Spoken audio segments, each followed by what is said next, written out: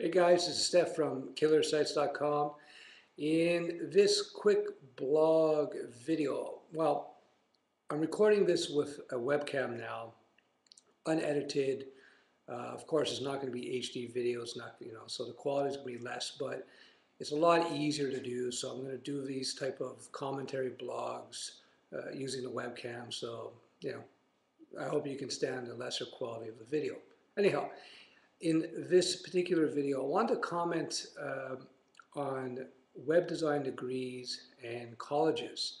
And the reason I want to speak about this is because I heard or read or saw a piece, an article about this girl who recently graduated from school, sociology degree, excuse me, and she has about $190,000 in debt, so she's putting up a site and she's trying to get her debt paid off through donations. And so she's getting some press and radio time.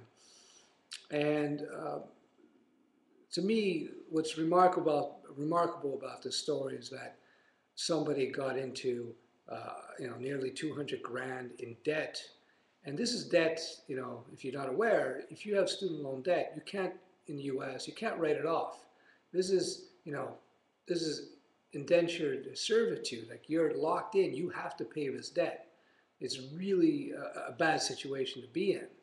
So, the first thing I'm going to say before I get to the whole web design, web programming thing, first thing I would advise you is that you don't do this. You don't get yourself into these type of crazy debts, especially if you're going to one of these arts, like, sociology, psychology, philosophy, these kind of things. If you're going to rack up a couple hundred grand in debt, it better be in something good, like being a doctor or something. Otherwise, you're crazy.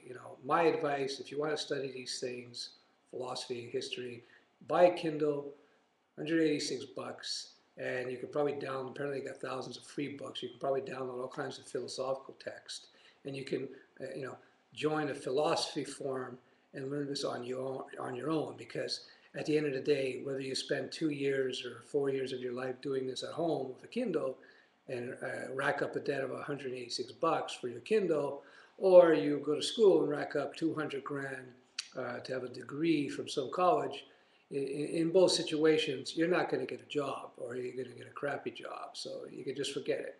When it comes to web design, though,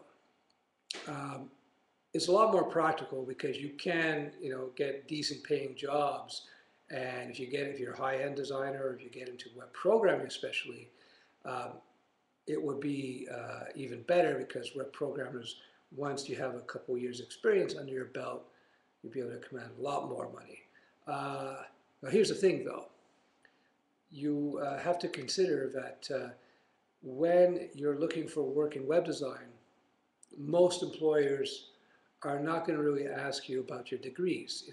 I never do. When I hire people, the last thing I consider is whether or not they have a degree. My concern is whether or not they have skills and experience. So you're much better off to take your time and invest it in some good videos.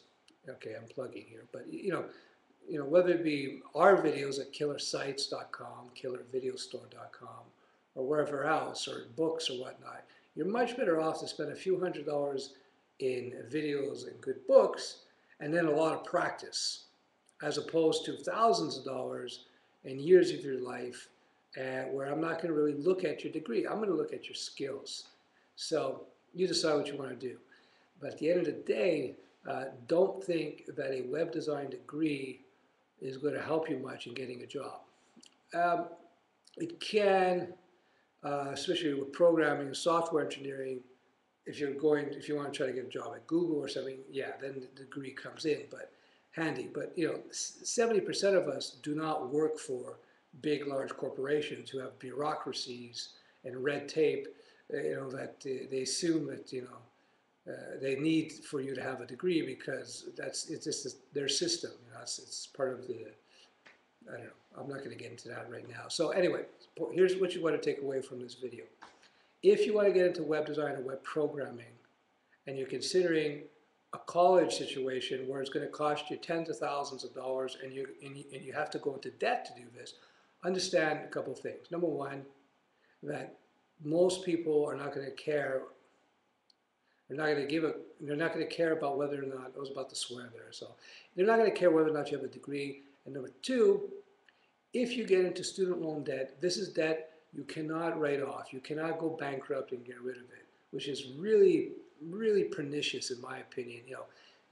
Businesses can write off debts and just go bankrupt, But for some reason, they decide they're going to punish students by not allowing them to go bankrupt. So you got these poor students, like this woman who's got a couple $100,000 in debt with a sociology degree, and she'll be a debt slave for at least 20 years. It's like it's crazy. It's a crazy situation to be in, and I feel so bad for people that way. So you want to learn web design, you're looking to get a career, before you decide to join the college, spend all kinds of money, consider otherwise, consider my 2 points, and that's it for now.